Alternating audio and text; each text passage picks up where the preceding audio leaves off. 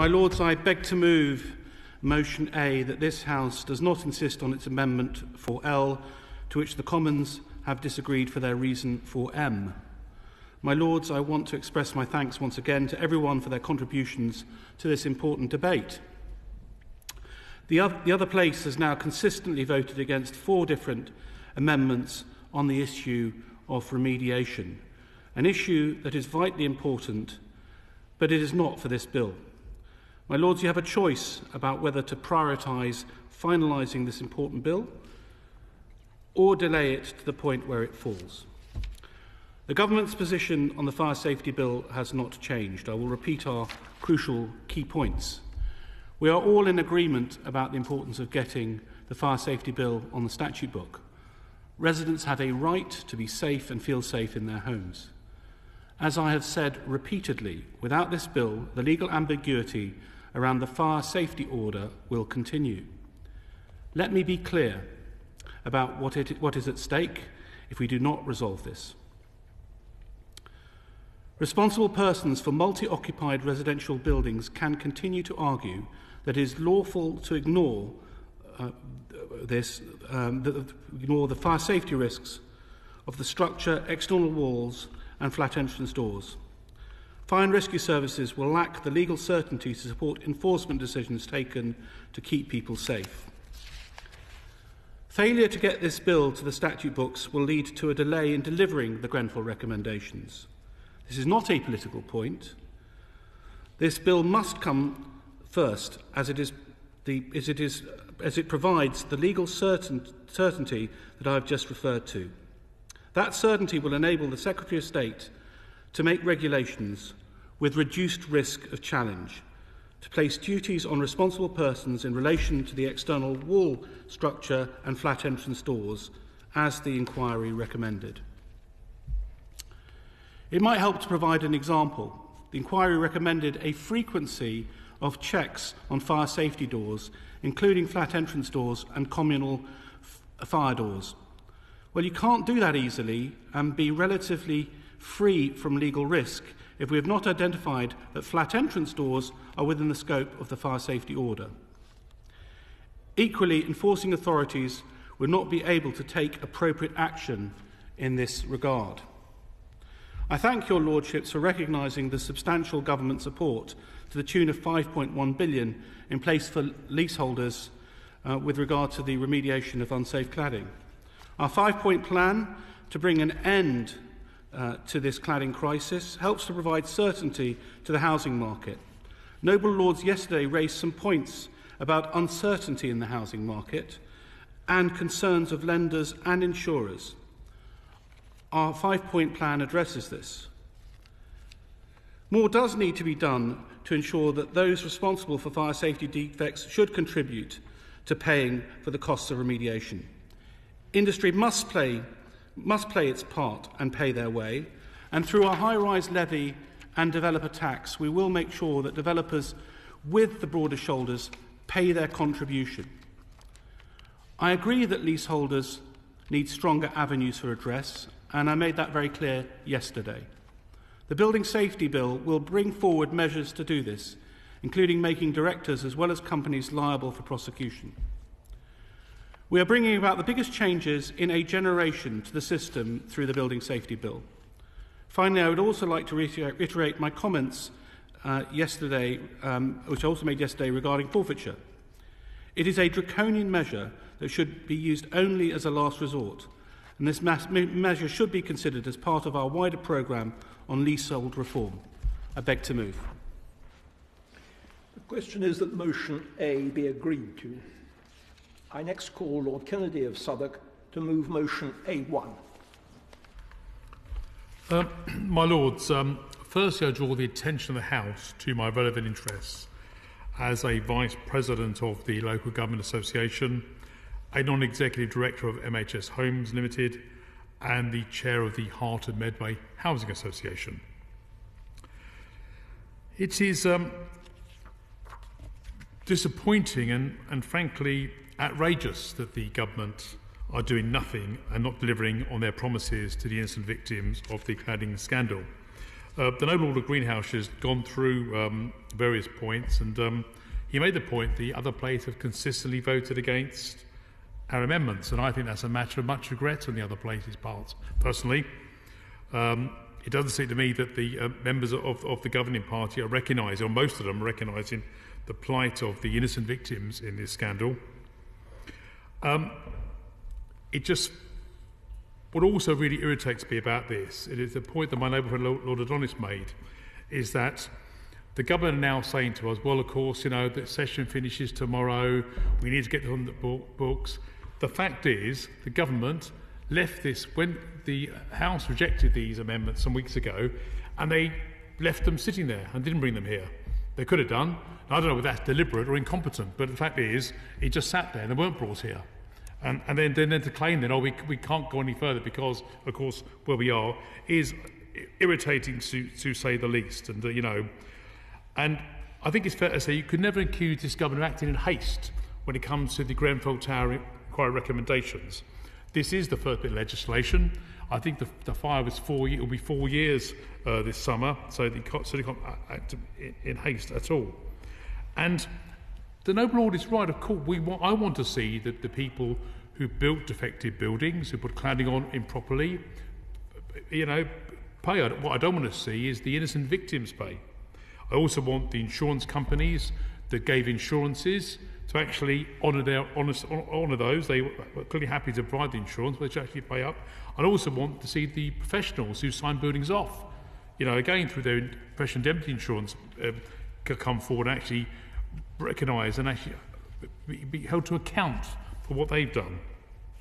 But I think it's even more outrageous when you look at the comments of our Prime Minister of the United Kingdom, what he's been saying over the last 18 months. And I'm going to remind her just one or two quotes from the Prime Minister. Not all of them, there's absolutely loads, just one or two. The words of our Prime Minister are on the issue. There are many examples, and I would suggest, particularly members of the government benches, would do well to reflect on some of the comments of the Prime Minister, to read what he said, think about those remarks, and then think about what they've done or are doing in terms of the votes that they're whipped to do. One just comment. I know that progress is not as fast as I should like, but I'm pleased to say that all such building covered by central local government have now had their cladding removed. I understand work to remove it, or at the very least have such work scheduled. In the private sector, progress is slower, and too many building owners have not acted responsibly. That was the Prime Minister on the 30th of October 2019. Or when he said, my honourable friend is absolutely right to draw attention to the injustice and what is happening with leaseholders at the moment. That's why we put forward £1.6 billion to remove unsafe cladding. I do not want to see leaseholders being forced to pay for remediation. And I can assure my honourable friend that we are looking now urgently, before the expiry of the current arrangements, and what we can do to take them forward and support leaseholders who are in a very unfair position. That was the Prime Minister on the 9th of December 2020. Or we are determined that no leaseholder should have to pay for unaffordable costs or fixing safety defects that they did not cause and are of no fault of their own. Everyone agree with that. That was the reply from the Prime Minister to the Leader of Opposition on the 3rd of February this year. And that's just three. There are many, many other quotes you can all look at. But those are the quotes, and then we come back to the reality of where we are. And the reality is something different, isn't it, my lords? And it goes on and on. And what is shocking for me is that whenever the government had been provided with the means, through the fire safety bill, to do what they promised, what the Prime Minister promised, they voted against it. We get excuse after excuse after excuse from the Noble Lord of Greenhouse at the other end. Why the Prime Minister can't do this, why the government can't deliver on their promises. And frankly, some excuses are feeble. It's not the right bill is regularly trotted out. Well, I've been in this House for 11 years, and I have seen some dreadful bills from the government, absolutely dreadful bills. Look at the dreaded Housing and Planning Act. Appalling legislation, poorly put together on the back of a cigarette packet, pushed forward by then Prime Minister David Cameron, only to be dumped virtually completely by Theresa May when she assumed office. Or the useless Fixed-Term Parliament Act that proved to be totally pointless and delivered nothing. Or the ridiculous decision not to go for higher building standards of homes to make them carbon neutral, only then a couple of years later to completely reverse the position and actually want to do that. Or the rogue landlords database, which the government refused repeatedly to let the public have access to, only then to change their mind but say, we're really sorry, we can't find the time to actually make the change. So I fully respect the conventions of this House. I also fully respect the primacy of the other place. But that does not prevent us from keep raising this scandal, to speak up for the innocent victims, and they are the innocent victims, the people who play by the rules, pay their taxes, pay their council tax, go to work hard and expect better from their government. And they're not getting that today. So this issue is not going to go away. We will, in this House and in the other place, confront the government with the reality of their absurd position. With the victims of this scandal, we will force the government to honour its promises and pledges. People in this country have had their eyes opened to the actions of the Prime Minister and his government, and they are not going to be fooled by all the pledges, promises and desire to do things, but then actually do nothing. Yes, we finally found out, and the country found you out. I beg to move. The question is that motion A1 as an amendment to motion A be agreed to. My Lords, I should inform the House that if motion A1 is agreed to, I cannot call motion A2. I call now Baroness Pinnock to speak to motion A2. My Lords, I remind the House of my interests as a Vice President of the Local Government Association and as a member of Kirklees Council. My Lords, throughout the course of this bill, I have said that I support its contents and purpose. What I cannot support are the unintended consequences which will have a devastating impact on individual leaseholders and will have a very damaging effect on the housing market.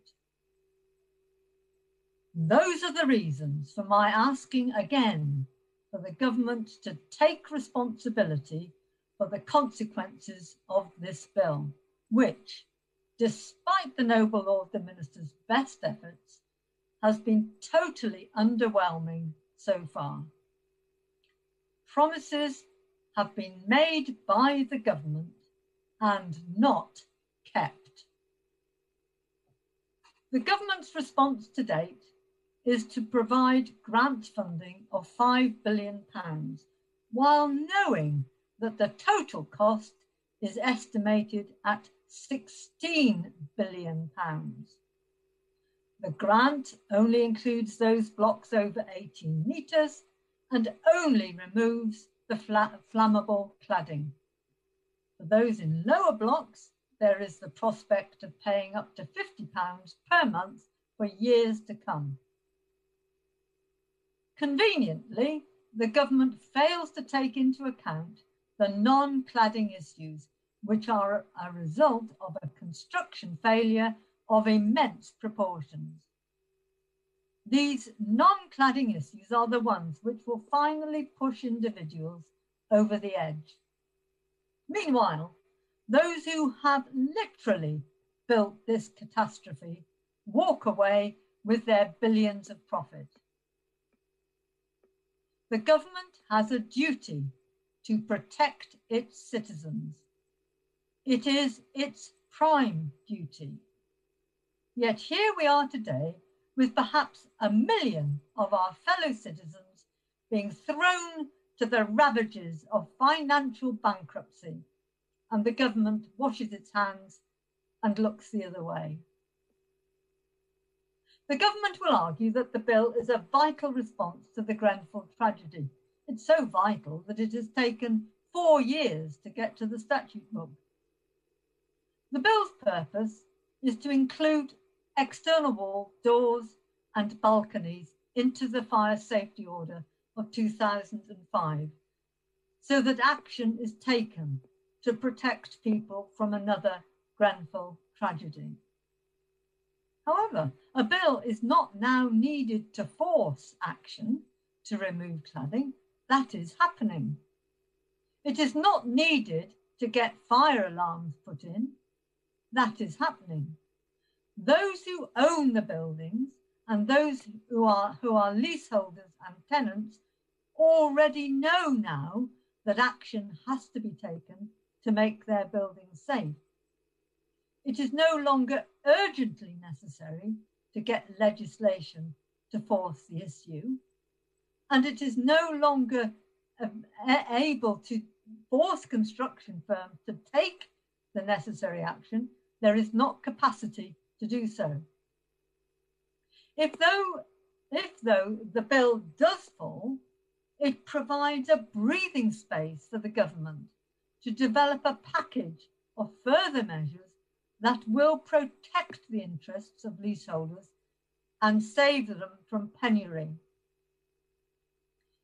The amendment in my name seeks to achieve that breathing space. The amendment is based on that of the noble prelate, the Bishop of St. Albans, original one, and has been adjusted to include the various very valid points that have been made during the passage of this bill. What we all must recognise is that passing this bill will not magic away the crisis that individual leaseholders are facing. It won't remedy the construction scandal. It won't provide stability for a floundering housing market. It will be the beginning of a scandal of individual bankruptcies, homelessness, of intense stress and mental illness. It will become a public scandal. And I, for one, will at least have on my conscience that I have done all in my power to prevent it. Leaseholders have done everything right and nothing wrong. Liberal Democrats will stand by them.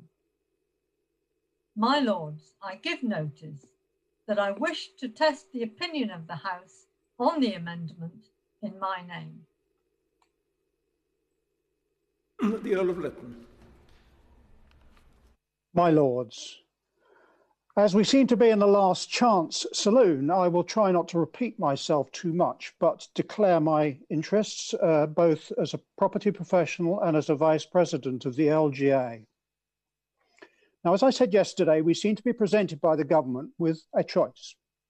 On the one hand, the evident desirability of implementing fire safety measures in pursuance of the valuable recommendations in the report of Dame Judith Hackett into the Grenfell tragedy, plus a partial solution to some of the effects of cladding replacement on a limited class of taller buildings, as we have heard. On the other, I'm afraid I must describe it as the effective hanging out to dry of hundreds of thousands, if not millions, of other homeowners. It should not be a question of either or in dealing with a growing and pressing social and economic disaster. I too support improved fire safety, but not based on the basis of creating further untold and probably unquantified problems. Yesterday, the Minister endeavoured to persuade us by saying that this brief and simple bill merely clarified the Regulatory Reform Fire Safety Order 2005. I'm afraid to say that on my own rereading of that, it is plainly mistaken. This bill amends the scope of the Fire Safety Order by inserting an exception to para 1a, referring in turn to two newly inserted paras, one capital A and one capital B, which substantially expand the scope of the order. The fact that anything attached to the named elements means it has far wider implications than might be supposed. So I'm afraid to say the minister's assertion really did it for me. I felt that it was misleading and what my late father would have described as an exercise in intellectual sharp practice. So my distinctive impression is that I am being taken for some sort of fool. But the indisputable fact that it is this bill that makes the changes that by direct chain of causation have created the issues and caused the results which the noble Baroness Lady Pinnock and the noble Lord Kennedy seek to resolve must be regarded as plain. Another issue is that there appears to be one of definition, with the government concerned that in any scheme it might put in place, it could be used to avoid regular maintenance and routine upgrades.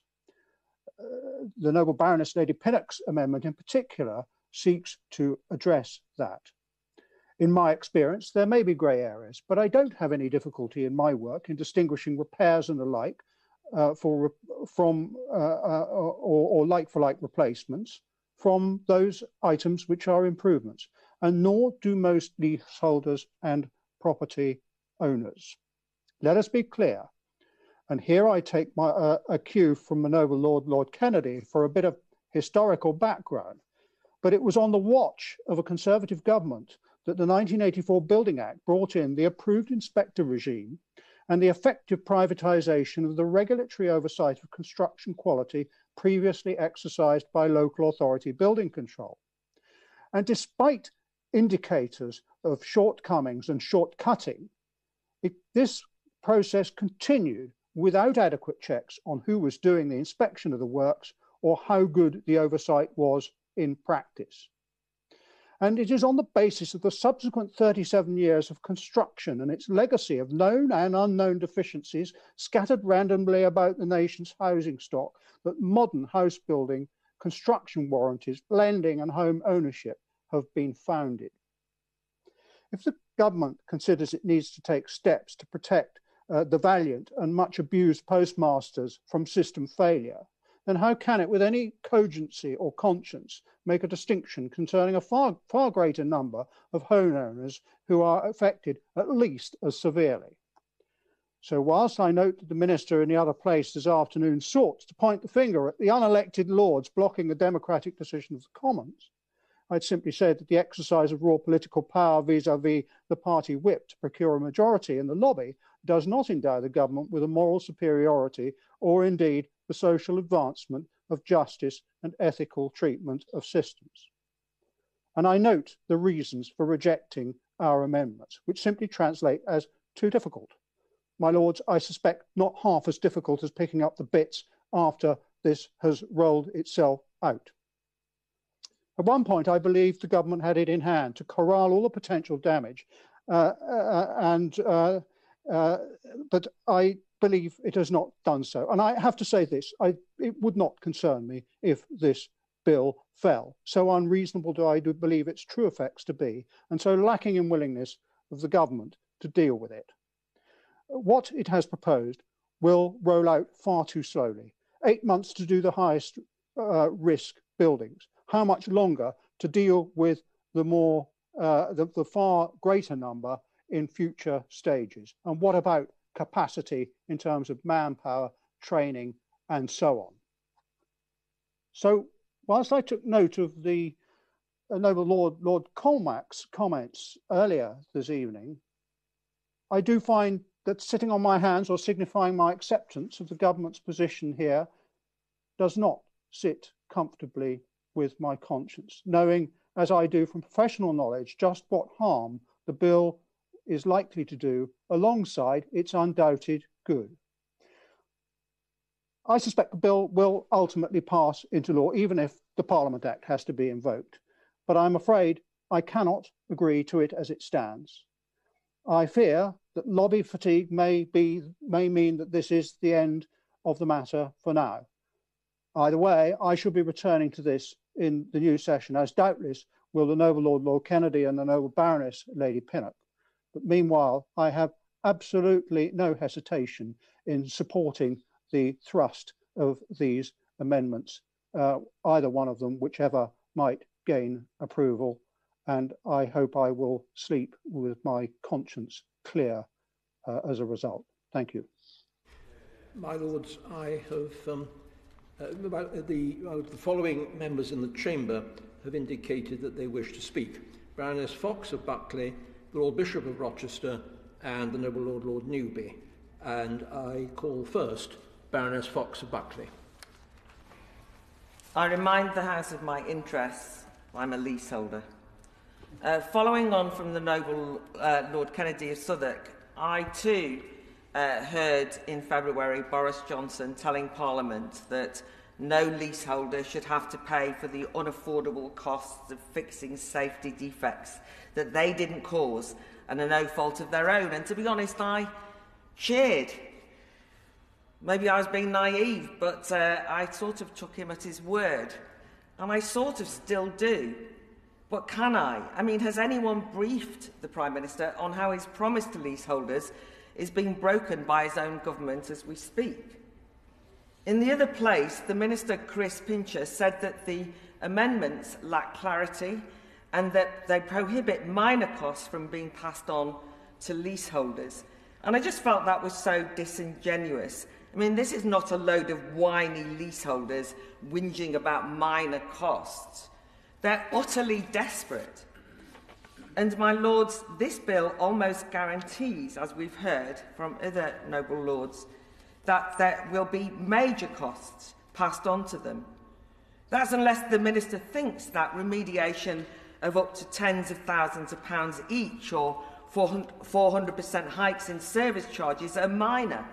Well, not in my world, and not in the world of so many leaseholders who, as I've stressed here before, bought into that nirvana of home-owning democracy, often first-time buyers who become leaseholders as part of affordable housing schemes.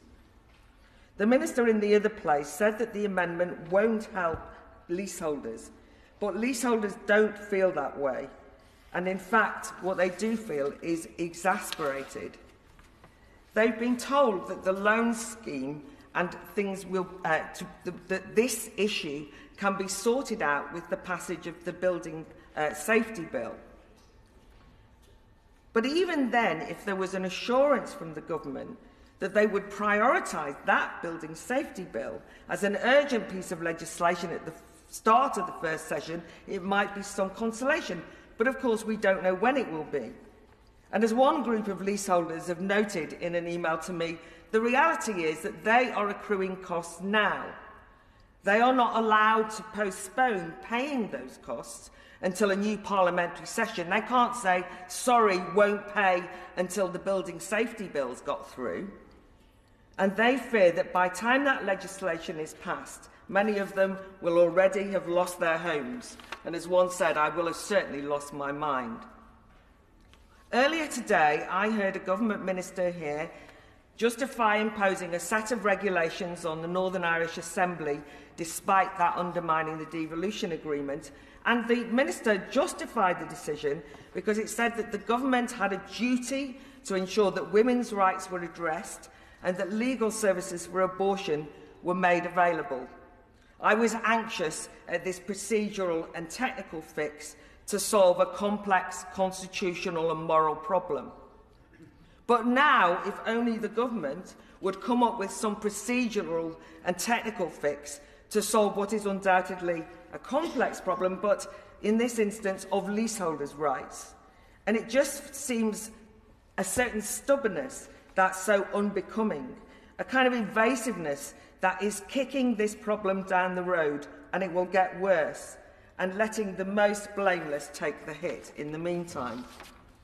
I feel as though the minister here, who I have a lot of respect for, I feel as though the government must know in their heart of hearts that what Tory rebels in the other place and lords from all sides of this House and all of the devastating personal testimonies that we've shared with you over the last few days, I think you must know that what's being asked for here is modest. Any mechanism, however technical, any scheme that would actually help leaseholders and save them from bankruptcies now so urgently needed.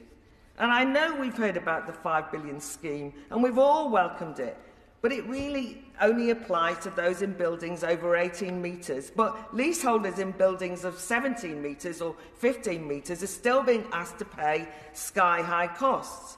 And it's estimated, as we've already heard, that the £5 billion scheme still leaves at least £10 billion unaccounted for, and maybe more.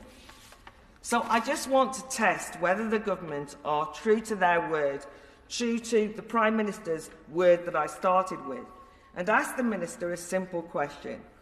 If this fire safety bill were to pass, in the interim between it passing and the building safety bill, what are the government going to do to stop leaseholders' bankruptcies and the negative equity crisis that this bill undoubtedly is helping to create? And I want to finally take the opportunity to let leaseholders know that you have allies in the other place and here, allies who will continue to stand up for you and keep raising awareness of your plight. And I'm still hopeful that the Minister and the Prime Minister might be those allies too. The Lord Bishop of Rochester. My Lords, the Right Reverend Prelate, the Bishop of St Albans, and the Right Reverend Prelate, the Bishop of London, have both been involved in earlier stages on this bill, and neither is able to be in your Lordship's house this evening, regretfully. I do come, however, with my own background and interest as a former board member of various housing associations over 25 years, and as the former chair of the Charity Housing Justice. My Lords, the Bishop of St Albans, has already been noted by Lady Pinnock, has been heavily involved in this matter and has been, I think, persistent. And he said yesterday, I think, that none of us wanted to be in this position at this stage.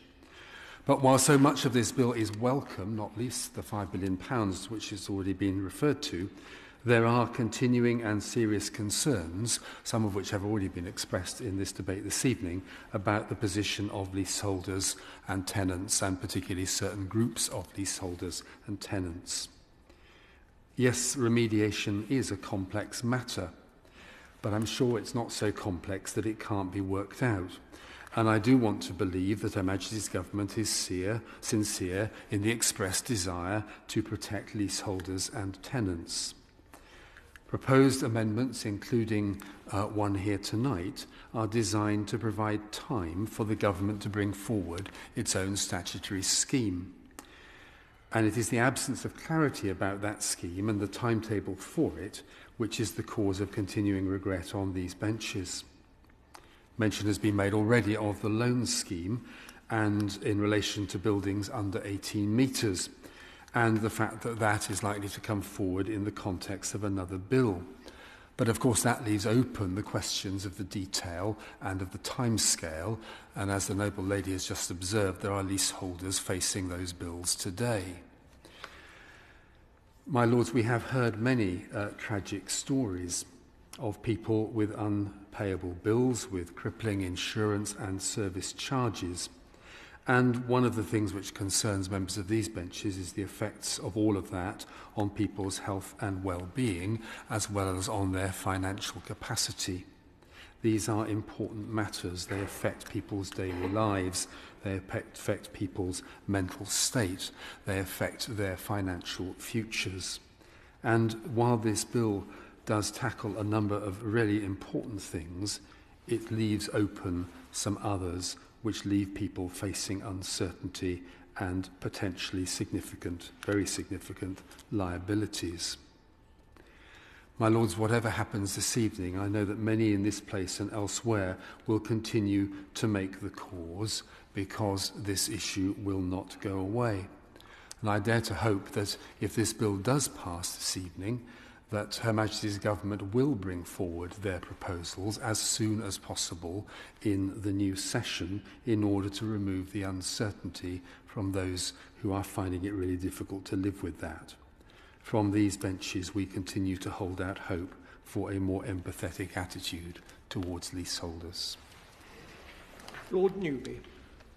My Lords, I begin by declaring my interest as a leaseholder affected by fire safety remediation costs. My Lords, I decided this afternoon to listen to the debate on this bill in another place to see whether I'd been missing something by just hearing debates here about the government's real reasons for not taking any appropriate action. Instead of which, I found that the key challenges which have been set out by Noble Lords this evening were being made most eloquently by Conservative backbenchers. So Bob Blackman made the absolute key point that leaseholders have no luxury of time to deal with the demands that are dropping on their doormats today. Sir Robert Neal made the logical, consequential point that what was needed were bridging provisions to fund remediation until the government had put in place measures to recoup the costs from developers and builders. Costs to be met in the interim by the government. He also made the very telling point as a former minister that the government would have had time to produce its own amendments if it had put its mind to it.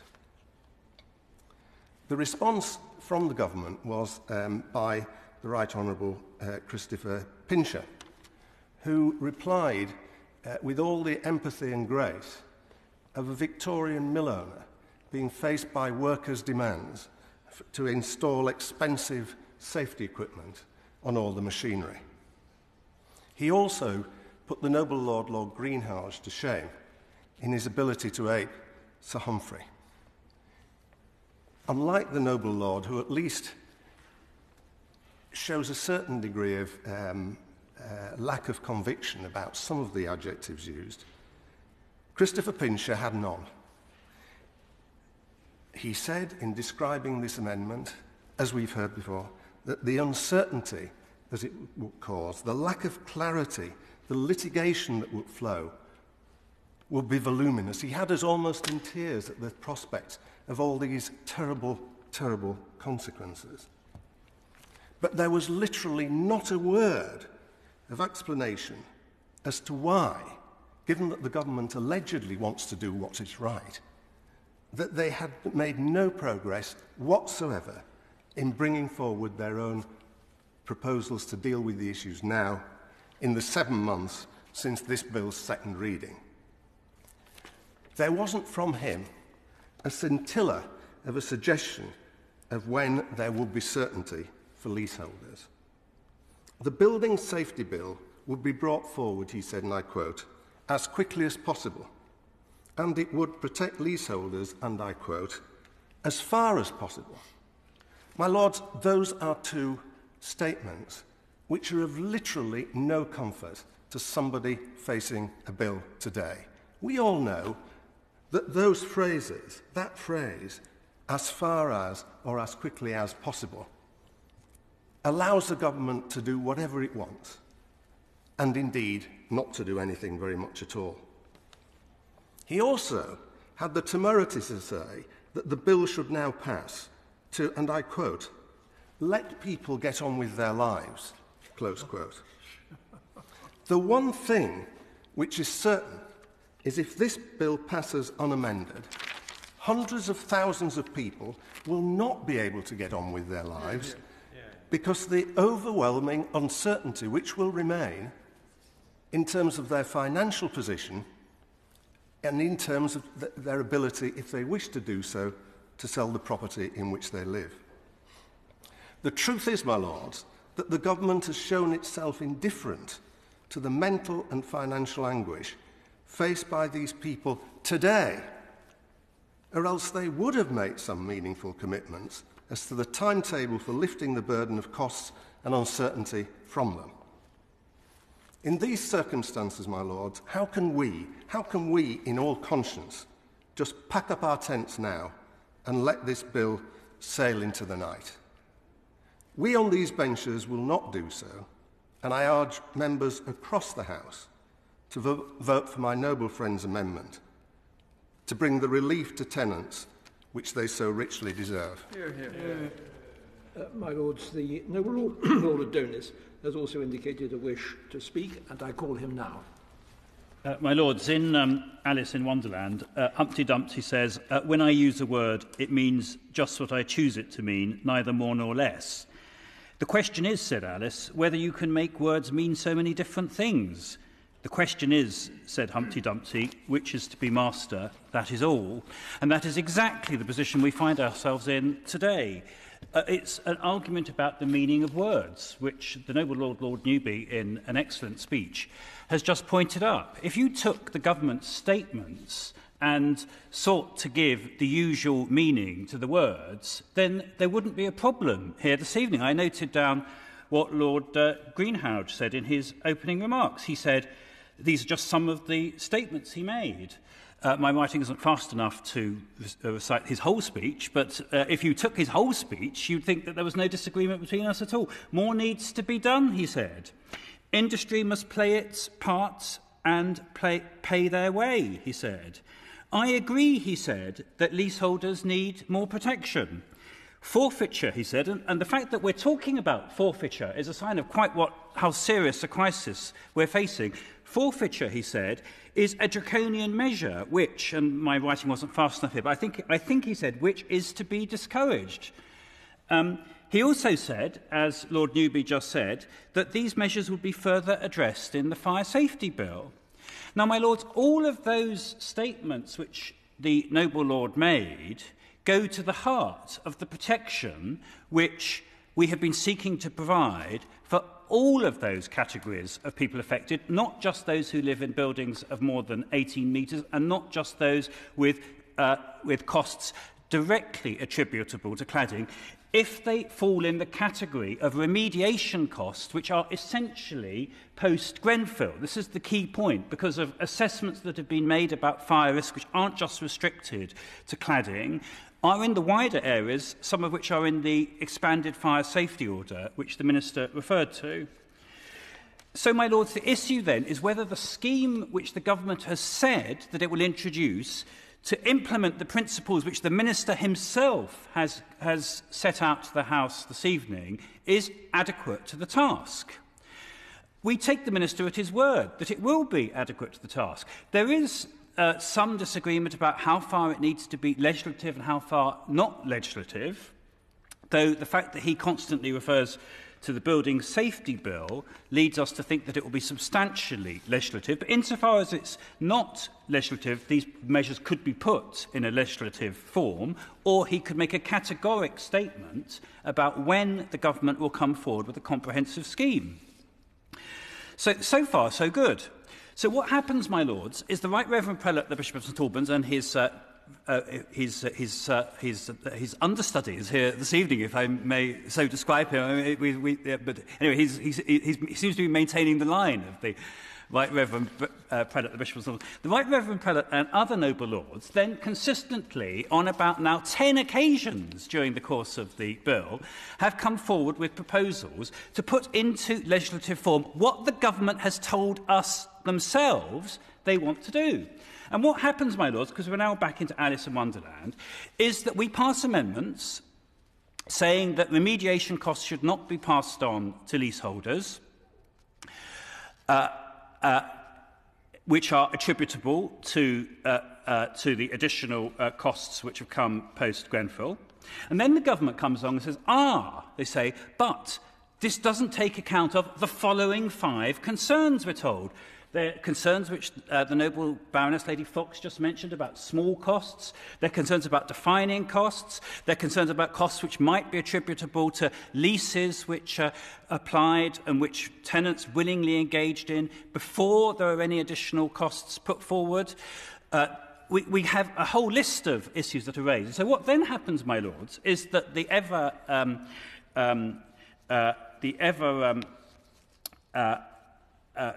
receptive Bishop of St Albans and other noble lords change the amendments to take account of the government's own concerns. Indeed, the amendment which the noble lady Baroness Pinnock has moved this evening meets most of the concerns which have been raised by Christopher Pincher in the House of Commons and the noble Lord Greenhalgh here. I mean, it's worth dwelling on this because these are hugely important issues affecting potentially millions of people, my lord, so we ought to be clear about it. Her sub-clause 1 says that the owner of the building may not pass on the cost of remediation work attributable to the provisions of this Act, so defining clearly what what should and shouldn't apply. Subclause 2 says that the prohibition on remediation costs being passed on to tenants will only have effect until a statutory scheme is in operation, which ensures that leaseholders and tenants of dwellings are not required to pay more than £50 per month during the course of the lease.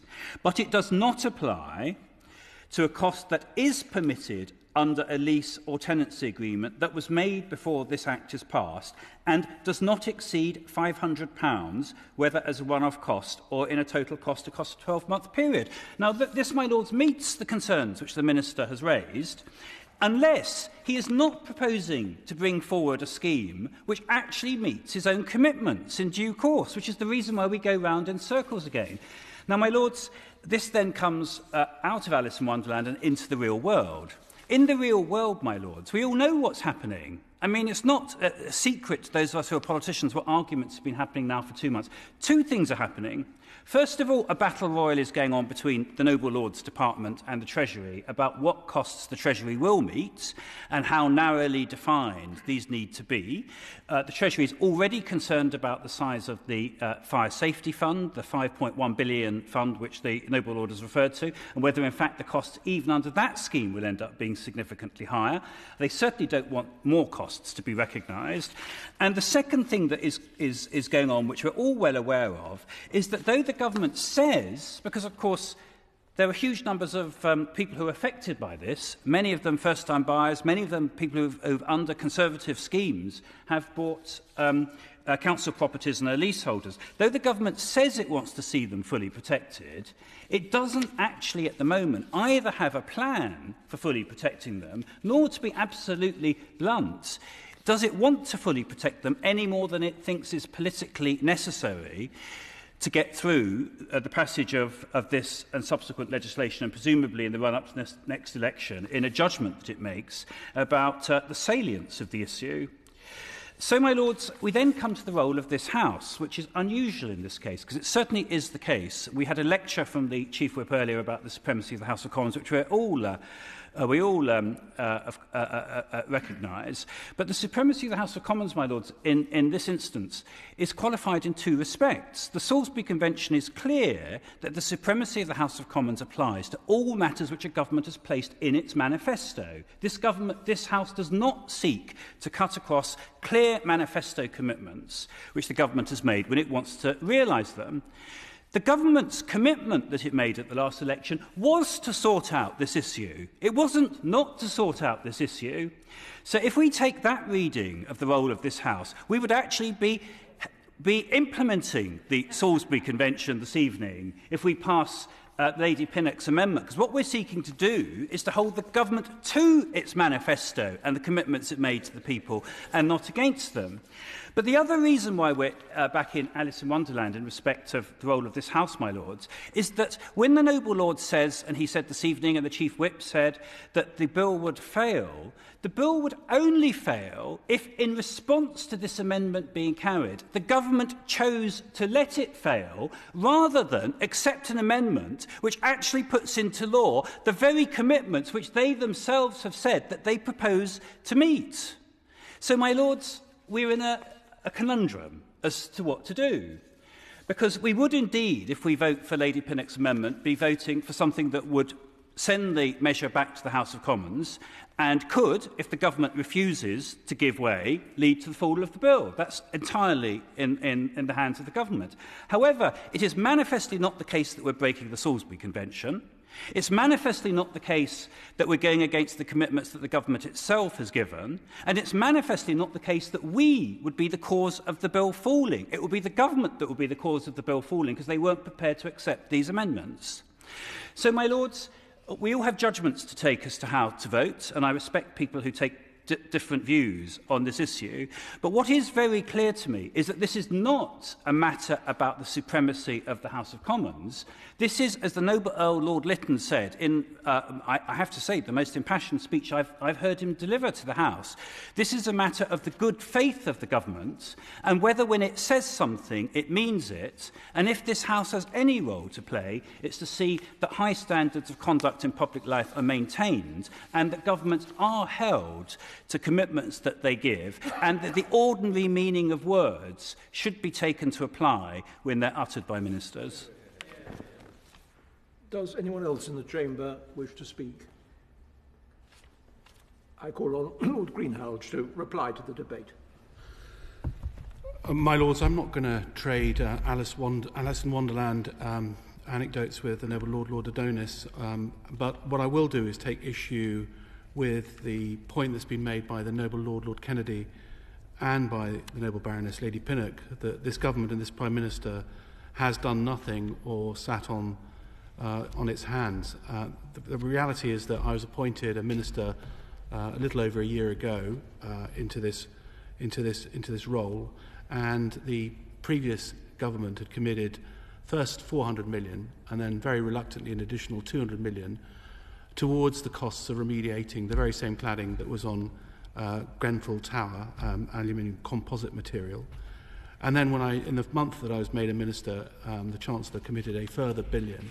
And now this Chancellor and this Prime Minister have committed a further 3.5 billion, taking the total funding amount to an unprecedented 5.1 billion. That is simply not correct to say we're doing nothing. That is a considerable sum of money and a massive commitment to recognise that we do need to dampen the impact of the costs of remediating the unsafe cladding that is the major fire accelerant on these buildings, so that a tragedy like Grenfell Tower fire never happens again.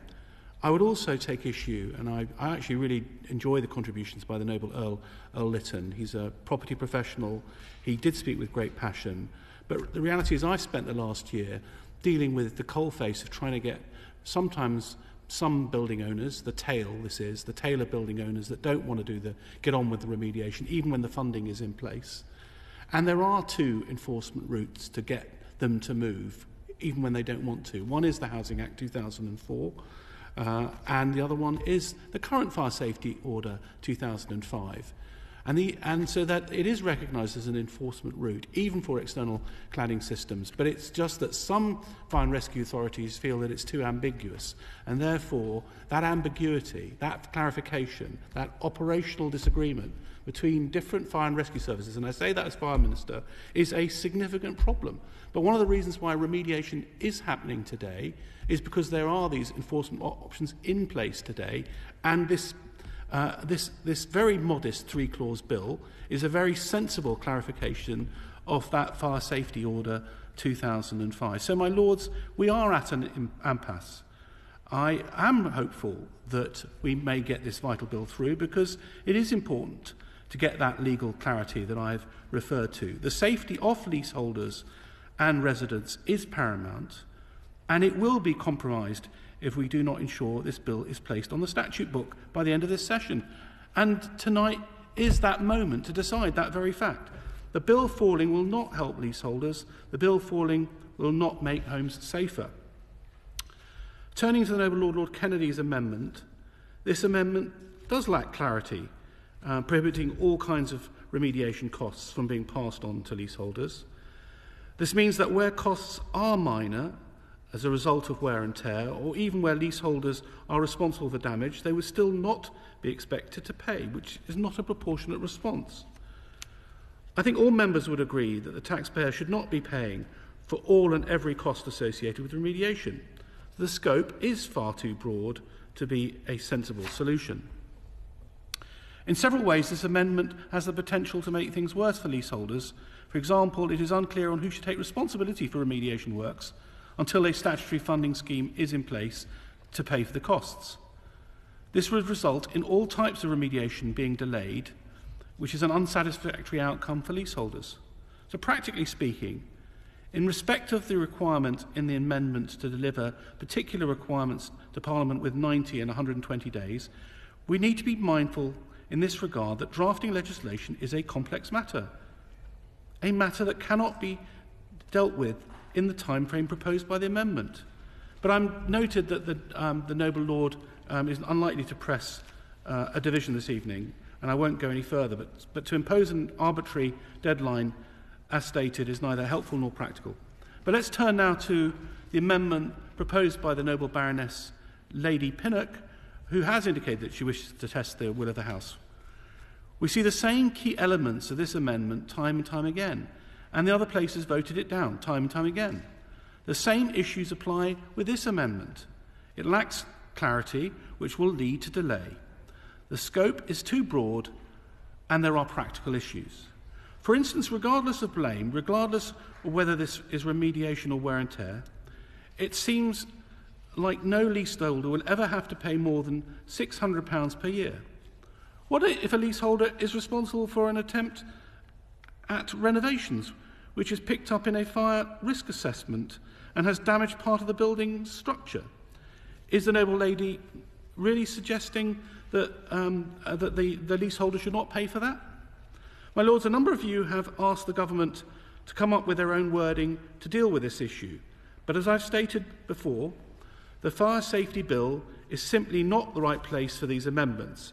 It does not have the legal underpinning to carry them. This issue does not belong here.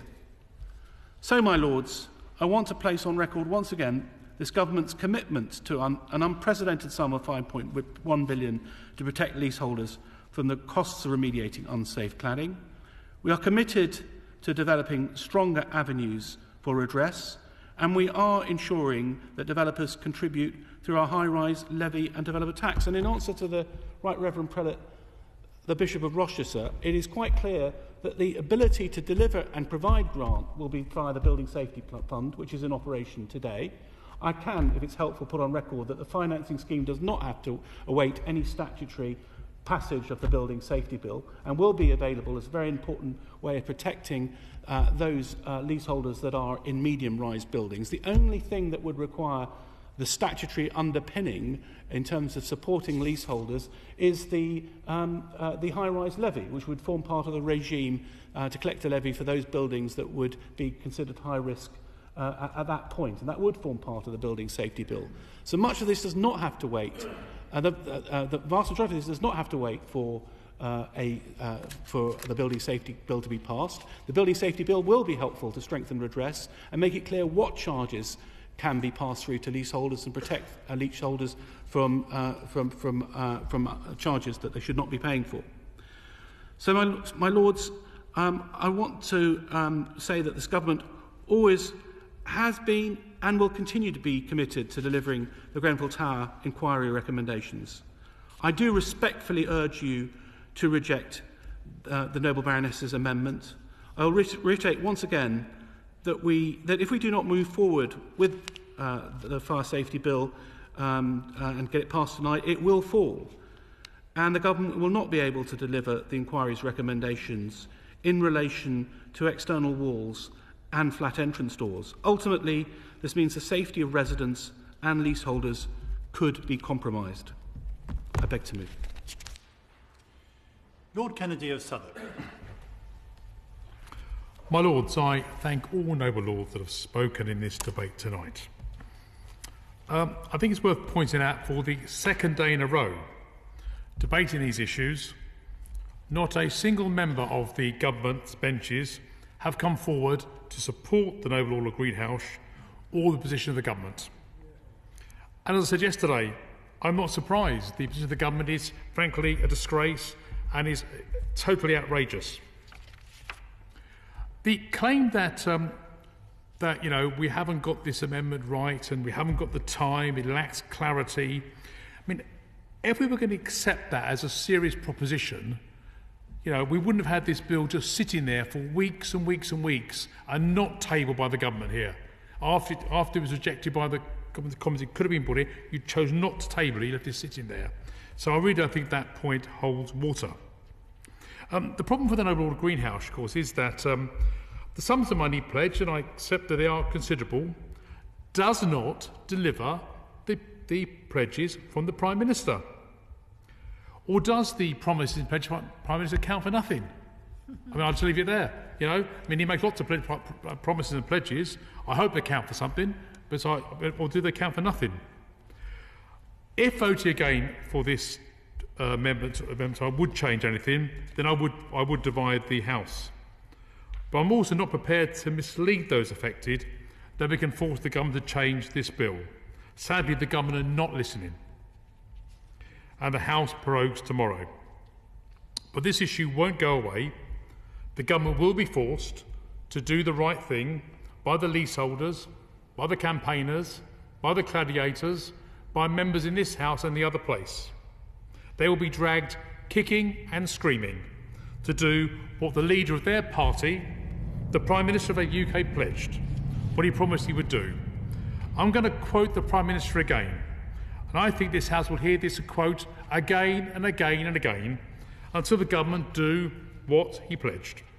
And the Prime Minister told us, we are determined, we are determined that no leaseholders should have to pay for the unaffordable costs of fixing safety defects that they did not cause and of no fault of their own. That was the Prime Minister of our United Kingdom, the leader of the Conservative Party, the Right Honourable Boris Johnson MP, on the 3rd of February in a question posed to him by the Leader of the Opposition.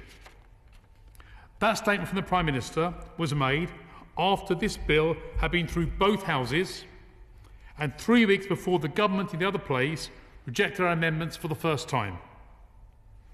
The PM's pledge, the PM's promise, the PM's government voted against his pledge and his promise at every opportunity. The position is frankly ridiculous. It is absolutely ridiculous, my lords. What a complete and utter nonsense from the government. Though, as I said, I will not test the opinion of the House on my motion tonight, but this issue will not go away and the government will have to deliver on their pledges and promises. I beg leave to withdraw my amendment. Is it your Lordship's pleasure that motion A1 be withdrawn?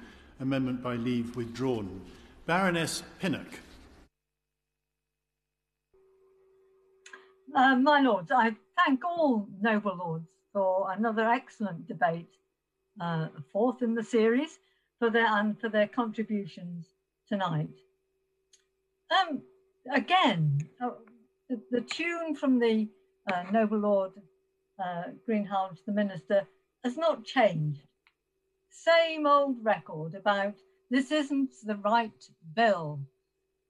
Well, if it isn't the right bill, then where is the government's bill to address these horrendous problems that are going to be faced by leaseholders? Where is it to keep the government's promise, the government's pledge that leaseholders would not have to face the unaffordable consequences of fire safety defects? Where is it?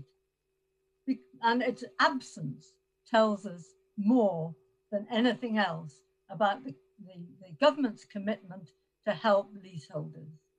And to then pledge, as the noble Lord, the Minister, has done, that the building safety bill will pave the way, forgets the fact that bills are now landing on doormats as we speak. Time is of the essence, and still the government refuse to move. It is a thoroughly depressing moment that people can be thrown to the wolves, if you like, in order to save the Treasury from paying what they ought to pay and then extracting what they ought to extract from those who have caused the problem, the construction scandal, the cladding crisis is theirs and theirs alone. The noble Lord the Minister, and I thank him for his criticisms again of the amendments that I've proposed today. I just wish that he would then do something about it rather than just saying you can't do this, you can't do that. Well, you know, what are you going to do? I've taken heart from the impassioned speech from the noble Earl Lytton. He is an expert in the housing field and has frequently in this House shared his expertise. And the fact that he too cannot in all conscience vote for the fire safety bill as it stands, unamended, gives me heart that we have got this in the right place as far as those of us who want to protect people from exorbitant costs of putting right fire safety defects. And finally, my lords, I just want to say one last word. That leaseholders, to remind ourselves that leaseholders are those that have done everything right, saved up for their house, put down the mortgage, budgeted for the expenses they anticipate. They have done everything right and nothing wrong. Yet the government, and it seems others in this house, are willing to make them pay the price. That is not acceptable and not something that the Liberal Democrat benches will stand by and let happen if we can help them. It is a depressing moment that I believe that the noble Lord Kennedy has indicated that he will not be prepared to vote for the amendment to try and get safeguards for leaseholders. He's thrown in the towel, and that I find utterly disappointing and depressing. But with those words, my lords, I'm prepared to have one more go to try and protect leaseholders and indeed tenants from the awful consequences, unintended consequences of this fire safety bill. And with that, my lords, I wish to divide the House, seek the opinion of the House, and I beg to move.